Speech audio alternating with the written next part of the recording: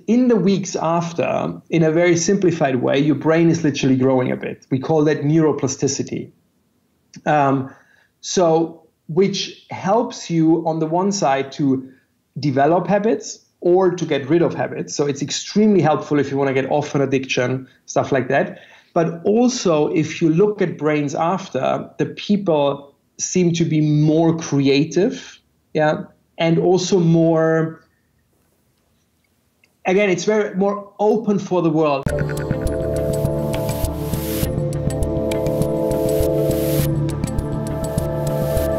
So that is one big part, is that sort of realization of your true self, of your, also the negatives, also the painful ones. So it's incredibly trauma healing, which is, by the way, and I have to say more often, like, a trip must not be nice. It's not a party trip. It's nothing you want to do in a disco. So it can be extremely cathartic or extremely cleansing. But you're always going to feel better after. And I actually had very colloquially, we say bad trips, but I like the word more challenging trips. But they were actually the nicest or the best ones, not the nicest ones, but the best ones, because they gave me so much, because I learned so much about, again, fears, whatever, which you try to hide somewhere. And you dissolve them. Anyway, so that's one thing. And the second big thing, what also happens is, you feel connected to nature and other humans in a way you can't describe. And one other form, so there are several sources of mental health issues, if I'm being oversimplified. The one I already said is fear and trauma, and the other one is lost connections. A lot of people feel disconnected from everything, from the world, from people, whatever. And psychedelics bring back that enormous sort of love for the creation, if I want to say now, it's like for humans, animals. This is why, by the way, this is why a lot of people go vegan after that, or at least say, I want to be more responsible towards my environment. And then the third part is very interesting, and that is maybe, and all of these things are very, I think, helping in what I said to de-traumatize the world. The third one is, in the weeks after, in a very simplified way, your brain is literally growing a bit. We call that neuroplasticity. Which helps you on the one side to develop habits or to get rid of habits. So it's extremely helpful if you want to get off an addiction, stuff like that. But also, if you look at brains after, the people seem to be more creative, and also more, again, it's very more open for the world. And I think what we all have to go into this time with the same mental health is like this awe, like this sort of, the future's gonna be fine. Like, we just need to find a way. So, but if you tell that a 60-year-old, even leave away whatever the job is, so unfortunately, if you look at the brain, people always think of the aging of the body, but our brain, round about when you're 30, is starting to age, not just in a sort of mental capacity that you're losing gradually a little bit, but also you're literally closing down. Like, if you go like in an old people's home, why do people not make friends? You would say they have time, they have the whole day, they should make a lot of friends. You literally can't. Your brain is not wired anymore. So you make your friends in your 20s, when you're open, so I mean, for example, all my friends I have, but I make new friends all the time because I think I'm always a lot of psychedelics. So psychedelics back that creativity. Well, we became friends in the last 2 years. Now, I don't know if you were tripping at the time, but but honestly, so you get back this sort of openness for the world, and so in these three things, if I look at what we need, we need to have the discussion that let's say the elite, or we as the world, we need to offer a world where these people, I said, like the sort of the lower level jobs, where we find new jobs for them. But at the same time, we need to make sure that they want it, by the way. So, and again, telling a 60-year-old, look, you know what, you go back to university, even if he mentally, if he intellectually can, he doesn't have that impetus anymore with 60. However, he could have it maybe with psychedelics. Right. Yeah. It's like telling a journalist to learn to code. I guess that's a big problem. You could maybe if you get a little bit of help.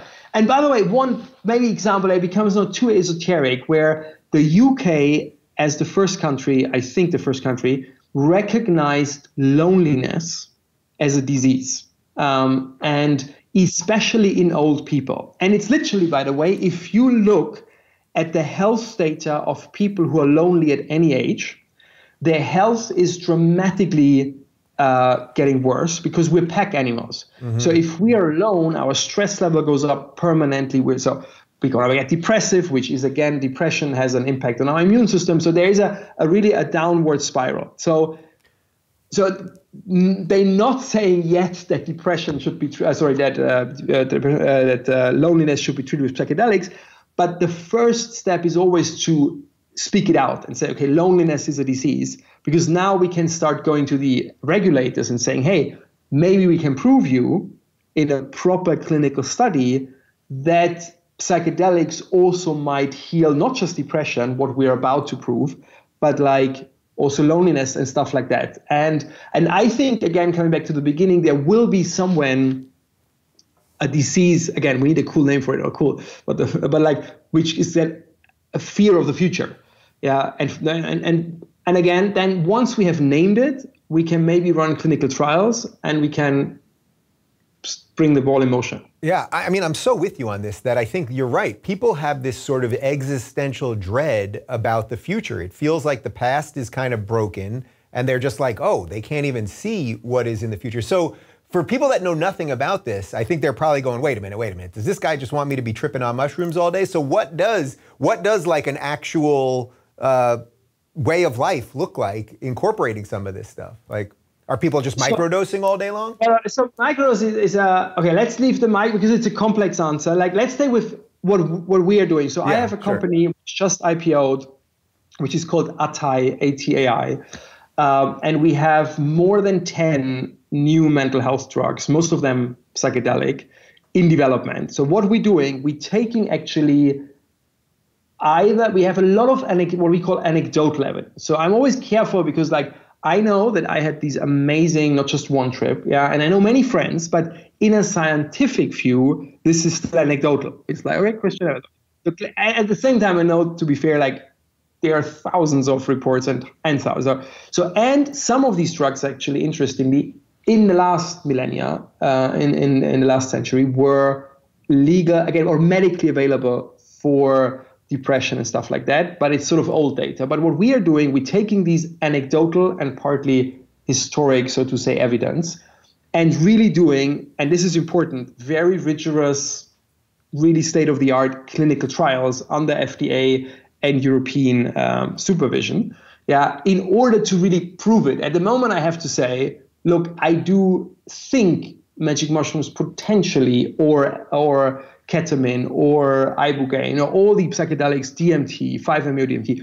Yeah, so I have to potentially say, because it's in a sort of scientific way not proven, but we're proving it now once and for all, and we are actually with some of them already in phase 2, which is like sort of pretty advanced for biotech. Yeah, some are a little bit earlier stage, but sort of I would say within the next 5-6 years, hopefully some of our drugs will be approved. So, and then this is important, they're going to be medically available, not for take it home, not on prescription, but that you go to your psychotherapist or your doctor, and you do the trip with him or her, which is important because you need a guide. Actually, when you look where these drugs coming from, they were used since thousands of years in ritualistic, shamanistic, religious way. So you always had a priest or a shaman with the disciple, and kind of can say the